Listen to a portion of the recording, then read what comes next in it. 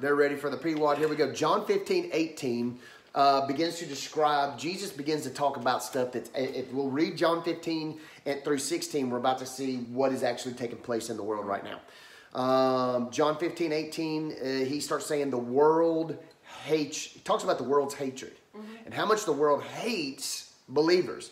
He said, remember it hated me first. Yes. So you got to understand, not 15:18. Well, yeah, John 15:18 is where we are, but we are going to go from John chapter 15 through John chapter 16. So it goes, remember it hated me first. What they did to me, they will do to you because of me. Wow. So anybody who declares Christ as Lord and Savior, it says, look, you're going to go through the challenges that I've gone through because of me. Nepal is watching. Hey, Nepal. So glad you're jumping They don't need a, watch this, they do not need a cause to hate you. They just will hate you. That's it. Because you're a believer in a man named Jesus. Yes. Is this crazy? He said they didn't have to have a cause to hate him. They just hated him. He said, even after all the miracles, signs, wonders, and everything I did, they still hated me. And if you don't do a single miracle, sign, and wonder, and all you do is tell them about me, they're going to hate you. Now, verse 26 says, but I will send you an advocate. Yes. I'm going to send you. The word advocate here means the Spirit of truth.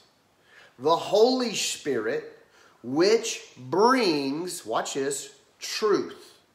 So he said, I'm going to bring truth because I'm leaving, but I'm sending one that will be your advocate and will be the one that is going to release truth for you. Yes. Now go down here into chapter 16. Good morning, Pastor Allen. Morning.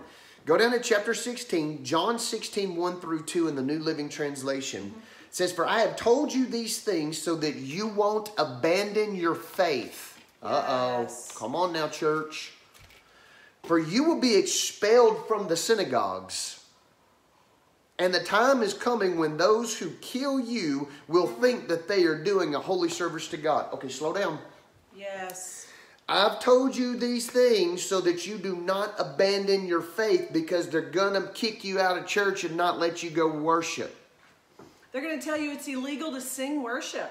They're going to tell you it's illegal to go to church. They're going to tell you the church is not essential. They're going to try to tell everybody that the church is a breeding ground of the pandemic. When Walmart's not, Lowe's isn't, The restaurants the restaurants aren't, all these people going and hanging out at bars aren't, New York's, I mean, are you kidding me? That's right. That's right. Well, and honestly, there is more people in a Walmart, Sam's, Costco, all of these grocery stores than there ever would be even in a church. And they're hanging out in those places even longer. There's than so many some people are out in right now. churches. There's so many people out right now. It's ridiculous. Y'all, yeah, please. BLM protest, but that's not a protest now.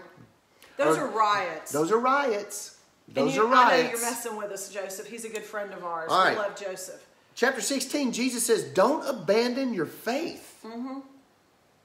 Don't abandon your faith when they tell said you. Disney's open. Yeah, watch. Don't abandon Wow. your faith when they tell you you can't go to church. And I hate to say this, folks. There's a lot of Christians out there that have bowed down. Amen, Joseph. Go on. I'm sorry, keep going. That's why I want to turn this thing on. There are a lot of Christians out there that have already bowed down to Baal, which is this new world order, and decided I would rather bow down and accept this than have to deal with whatever. Oh, Jesus help us. So there's already people that are saying They've left the church and haven't even come back online. They've left the church and have not darkened the doors, haven't even spoke to their pastors. I've talked to pastors that said, I got people out here I haven't even heard from since March. because they're terrified. Terrified. Let's keep going. Verse 5 through 15, or verse 5. Well, I don't know how it said. John 16, 5 through 8. But now I'm going away to one who sent me, and not one of you is asking where I'm going. Instead, you grieve because of what I've told you. Stop. How many people start grieving because of the word? They're like, oh, gosh, this is terrible. And Jesus goes, why are you getting upset? This is coming, and I'm telling you this, but I'm going to tell you, I'm going to give you something which is going to be the advocate that is going to bless you Amen. and help you. Amen.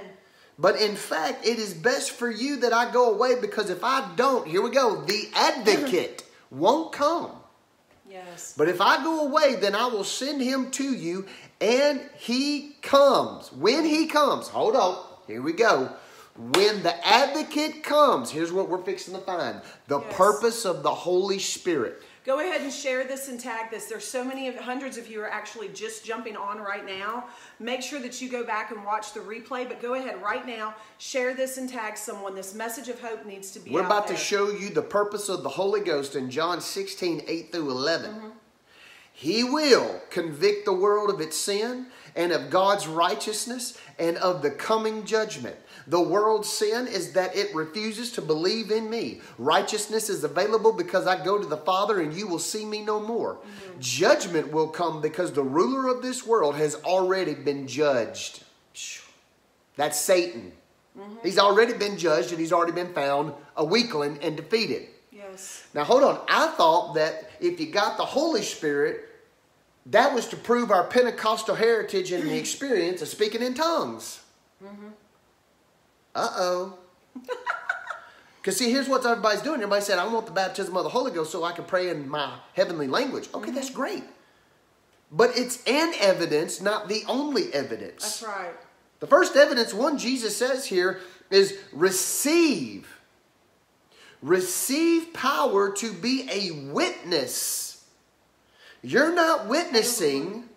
Listen, if you're not witnessing, do you really have the mighty advocate living on the inside of you? Chris, you just need to pause and Selah here for a minute, because there's so many people that think that the pinnacle of the baptism of the Holy Spirit, which is, the evidence of speaking in tongues. Which we pray it. in the Holy Ghost. We pray in the Holy Ghost more than we pray in English. They think that that's it. But that's not it. But it's about receiving power and being a witness. So let me ask you this. If you have received the ability to pray in tongues, but yet you have been still Which walking, is a gift. But you have still been walking in timidity Fear. to witness and to walk in the power Are that you has sure been that promised you've to been you. baptized in the real Holy Ghost, or Come did on. you get a... So we want to bring some truth to you so that way you are informed and equipped as a believer in the body. So Jesus releases this to us in John 16, 8 through 11. And I'm going to go through it here step by step to give you some information. I'm going to give you some truth. Everybody say truth. Truth. All right. John 16, 13, New Living Comment Translation. truth. When the Spirit of truth comes, He will guide you into all truth. Yes. When the Spirit of truth comes, He will guide you into all truth. He will not speak on His own, but will tell you what He has heard, and He will tell you about the future. Here we go. Number one, the Spirit of truth is the barometer. Yes. The Spirit of truth is the barometer, which means He is the guide. Hey, Kristen. He is the one that leads us and directs us. To lead you in truth, to spot out the truth, and to turn away from what's false. Come on. Davia said this. She goes, I do not know how you can put two words together. Liberal Christian. It bothers me. It don't work. You can't. It don't work. Democratic Christian. I don't see how it works. Not when you go through all the stuff they stand for. How can someone be pro-abortion and say that they are a believer? So I'm gonna speak some truth here. It blows my mind. You cannot be left wing and filled with the Holy Ghost. Period. You cannot be a left wing, socialist, anti-God, and claim to be a Christian, or even try to say you got the Holy Ghost. If they think that they have something, they are deceived. So let me ask you a question. Because they're not reading my Bible. Yeah. If the advocate is the authenticator of truth, why would you follow them? Mm-hmm. Because you've decided, back up. Mm-hmm. Hold on. Now, I'm not talking to everybody. I'm talking to those Christians that have done this. Walked away and abandoned their faith. Jesus. Abandoned their faith for the sake of what we think is humanity, instead of going out and declaring truth and Yes. shaping and changing things, now what we are doing, the Holy Ghost will come as a truth barometer, and he'll start releasing the truth. He's going to come and convict sin. He's going to come in God's righteousness. He's going to come in God's judgment. He's going to reduce. Okay, the world's sin is that it refuses to believe in me. That's sin. Yes. What's number 2? Let's keep going right here on number 2. I don't want to go back. Number 2, he will not speak of himself. Number 2, the Holy Ghost never speaks of himself. He only and always points to Jesus. Yes. How do you know? Now hear me. When you're listening to preaching, let's just go ahead and just say preaching. When you're listening to preaching, does the individual preaching point more attention to self or to Jesus? That's something that you as a listener need to Because be aware if they're of. pointing more attention to self and the following of the individual, and saying, you got to come live in my city, you got to come be a part of this, but not pointing you to Jesus, they're not being led by the Holy Spirit, they're being led by their flesh. Yes. The Holy Ghost always points to Jesus. He only says what he's heard from Jesus, and the Holy Ghost never takes the credit. You understand? That is what I love about the Holy Spirit. Whew. He does not take the credit for any. He only is a voice because he's an advocate of what Jesus is already saying. Yes. And he releases that to people. How does he release it? Well, it's got to be released through somebody. Okay? That's why people say, well, we're just waiting on God to show it. No. Listen to me. Quit praying. Quit praying for Jesus to change things, because he's not. He's waiting on you to do He's it. not. He's empowered you It's to done. do it. He's done. You're the atmosphere shifter. He said, I'm done. I'm done. When I left this place and brought the Holy Ghost down, it's no It's to longer give you me. power. It's for you to do it. Yes. Hey, Abigail. I don't know why. Jesus! No. We come boldly before the throne of grace, making our requests known. So now that the power of Holy Ghost is down on the inside of me, now I come and I say, regardless of symptoms, regardless of how I feel, I command COVID-19 to die. I command this economy to shift. I command right now in the name of Jesus, I command for left-wing infidels or whatever to be stopped in the name of Jesus. And I'm the one that begins to declare it, because it's the Holy Ghost living on the inside of me. Jesus said, greater works you shall do, but what the heck is the church doing?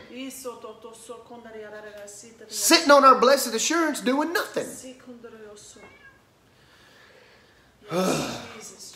Jesus. Holy Ghost never took the credit. Jesus. Number 3, he will tell you about the future. Yes. Uh-oh. Well, we got a crystal ball Jesus here? No. It's not about that. Y'all listen. He will tell you about the future. He will tell you what is to come. You know, when you spend time with the Holy Ghost and quit listening to the lies about all these polls out there, hear me. There's so much fear tactic going on Do you in the know media what? right now. You know what the polls are right now? It's called an intimidation factor. The polls are rigged right now to get you to think something as if you're already defeated. It's what Hillary did. And she's sitting at the house on her booty. She ain't in the White House. But this is what they did with Hillary. The points are exactly the same. 49-42. Exactly the same. And what was the outcome in 2016 is going to be the outcome in 2020. But we've got to make sure Christians are registered to vote, and You got have to register and go vote. You have It's to an vote. intimidation factor. If I can intimidate you and make you feel less of who you are, it's a tactic of the enemy. I can intimidate you and make you feel like you're a loser, even when you're probably like an incredible person. Well, it's all about identity, Chris. Then what it is if I listen. It's identity. It's identity. It's Jezebel telling Elijah, "I'm going to kill you," and him running to the backside of a mountain. Yes. Instead of standing And up. whining about all this mess when, my God, you just killed all these prophets. You're bad to the bone. And you're hiding? Yes. Come on. I want to stop right there just for a second, Chris, for you to touch on The reason why people are so willing to believe a lie. The Singer Spray, the reason why people are so willing to believe a lie is because they are not rooted in their identity in Christ. If they don't really know who they are, they're easily swayed. Now watch this. Woo. Number 4. Here's my last one. Share this and tag this if you haven't already. What does the advocate do? He brings Jesus glory. John 16:14-15, New Living Translation. He will bring me glory by telling you whatever he receives from me. All that belongs to the Father is mine. That is why I said the Spirit will tell you whatever he receives from me. Yes. The Spirit, which is the advocate, which is the comforter, is speaking. He says, I give Jesus all the glory, all the praise, all the honor. Yes. The words of Jesus are being spoken through the power of Holy Spirit. My question to you today is, as the church, are you listening? You've got to get quiet and hear the word of the Lord. Amen. I'm going to be straight up with you. For the longest time, I never thought I could do this daily. Why? You preach daily. I preach every day. Why did I not think I could do this? Because the enemy tried to tell me you can't come up with a word. And you know what, devil? You're right. I can't. But the Holy Ghost can. Mm-hmm. And the Holy Ghost can speak exactly what needs to be spoken at the exact moment, at the exact time, and release the word of God to me. Yes. Chris, what did you do? Did you study this yesterday? And all of a sudden, no, I woke up this morning, I began to pray. Yes. I said, Holy Ghost, what is the word for today? I'm a poet and didn't know it. I began to pray, ask for the word for today. In doing so, he sent me to John 15. Mm-hmm. I'm telling you. These literally are prophetic words of each day. I'm sitting here looking at my Bible, and he goes, go to John 15. Yes. And I begin to read, and then Holy Ghost begins to say, here. But now that doesn't just happen just by stance. You get in the Word. You get in prayer. Mm-hmm. You shut down the voices of everything else. I do. He's not on social media. He's not listening to Y'all think I'm on podcasts. social media, but I'm not. Davey is. It is me. So, but I make sure he gets the messages. But you're I don't even have Facebook on my phone. He doesn't have This is the only Facebook I do, and it's hers. She's put my name on there. Yes. I make him look good. I make him look good. Doesn't he look good? He's so pretty. Oh, my hat matches your shirt. I know. I just now saw that. We're going to have to take a picture and whenever this is over. I got camo shorts on. And we didn't plan this. I didn't know what you were wearing before I changed. We're just in sync, y'all. Hey. Share this and tag this and get it out there. Go get alone and quiet with the Holy Ghost. Let him talk to you today. Yes. Let him reveal himself to you. Go be a powerful witness. Go tell people about the love of Jesus Christ. Yes. Go tell them how awesome he is. And go tell them, tell people, quit being intimidated by the news and the media and the left wing and all by this this mess. virus. By the virus and all that. I'm going to be straight up with you. I know the virus is bad. It sucks. Mm-hmm. We'll tell you straight up. We know it sucks. It's not good. We hate it. Yes. But being quarantined is not good. Fun. But we're going to speak against it. Yes. Jesus said, you've got the word on the inside of your mouth to curse a fig tree and tell a mountain to move. Yes. So here right now in my house in Chattanooga, Tennessee, COVID-19, die. You have no legal right in this area and nowhere around us in the name of Jesus. In the name of Jesus. And we command healing to come now in Jesus' mighty name. Anybody that is watching that has struggled from this or that has been affected by this or the economy or has lost a job or any other sickness for that matter, we just prophesy into you healing, health, and prosperity now in the name of Jesus. Amen. Amen. Amen. Woo! This was such a good word today. Y'all need to share this and tag this. I think it is our personal responsibility as Christians and as believers in Christ to share his truth, to share his love, and to make him famous in the world. You know, whenever you were talking about proximity a few points ago, and you were talking about people looking at Jesus and not looking at the person, something that I was reminded of. During all of this with COVID, and a lot of people at the very beginning had to quarantine for 14 days. It was like these governmental mandate or mandate on your states and different things. The reality is our proximity had to be and still has to be, to the Father, not to man. Yeah. Because real Christians are being revealed right now. Who you really are is being exposed right now, because whenever trials and pressure come, it exposes who you really are. Yeah. And the reality is that we need our proximity to be to the Father, not about man. Amen. So we encourage you today to get close to the Father, to get close to who He is, to let your identity rest in who He is. Seek Him.